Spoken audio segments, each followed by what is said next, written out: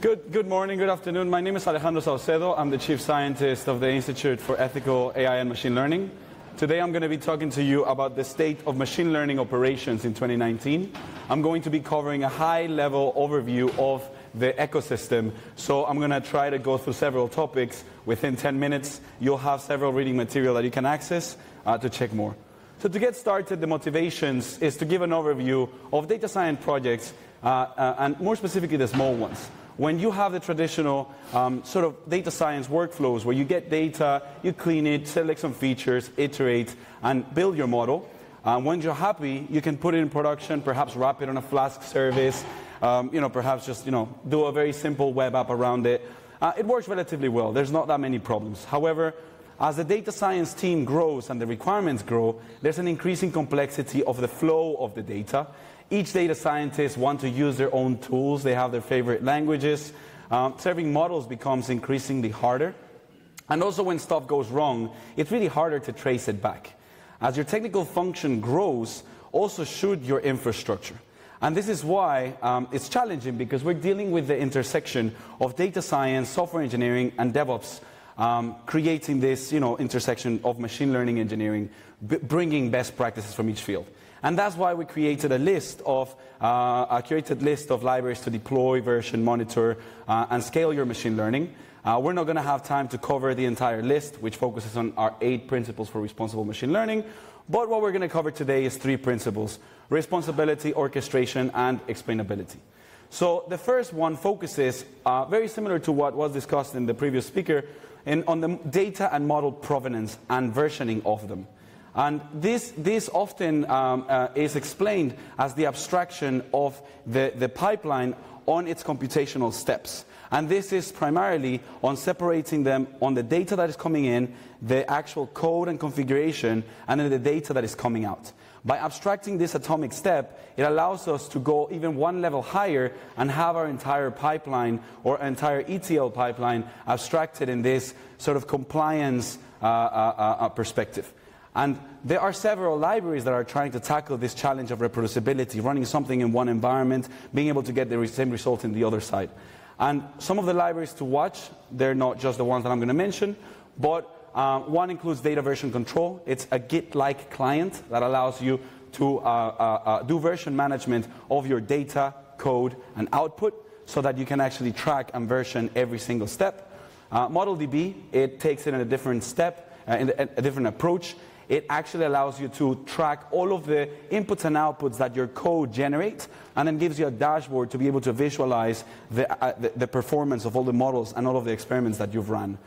Finally, Pachyderm is a framework that allows you to actually build, as they call it, compliance machine learning pipelines. And this means that you can be able to store and version every single run of your inference pipeline. So if you have a machine learning model that is trained in production, every time that it runs, it would actually store everything that goes in and out. The second one is model orchestration, training and serving at scale. This involves computational resource allocation, which is hard because it's like building an operating system which is completely distributed and your resources are all your nodes.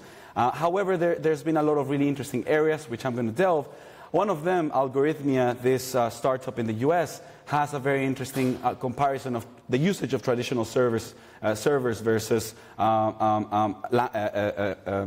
actual usage. And they actually show all of the unused space that they have by just having those servers at all times. By using elastic servers, you still have some inefficiencies. And by using serverless, it actually becomes more efficient.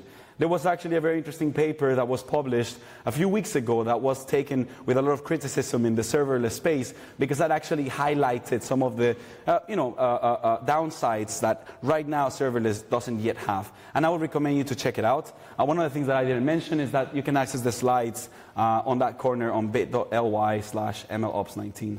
A few libraries to watch include Seldon, which does orchestration primarily on TensorFlow servers. The second one is MLLeap, which dives into the serialization of models. So it actually converts the trained models into JSON equivalents and then loads them back again and runs them across, I think it's three libraries.